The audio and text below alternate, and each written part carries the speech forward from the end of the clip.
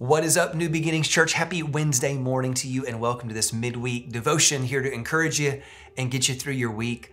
Since we are talking about prayer and talking with God on Sunday morning, and we've been looking at the greatest prayer ever given to mankind, the Lord's Prayer. This past week, we broke down the first half. We're about to get into the second half. It's been good. But I thought I would give you something a little bit extra even to add or to think about adding to your prayers. Because not only do we have the Lord's Prayer, but even throughout the biblical stories, we have these great prayers that have been handed down to us. And I thought it'd be fun to share a few with you. And today is an incredible one. It's found in 1 Kings chapter 3. It says that the Lord appeared to Solomon during the night in a dream. And God said, "Ask for whatever you want me to give you."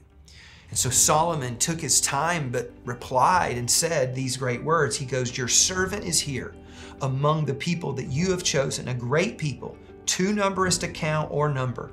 So give your servant a discerning heart to govern your people and to distinguish between right and wrong. For who is able to govern this great people of yours?"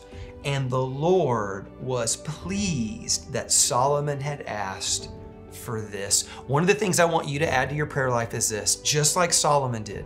Solomon was given kind of a blank check and God said, "Here."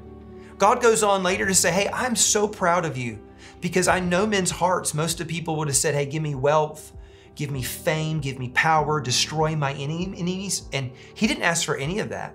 He asked simply, "God, give me wisdom and understanding, give me a discerning heart."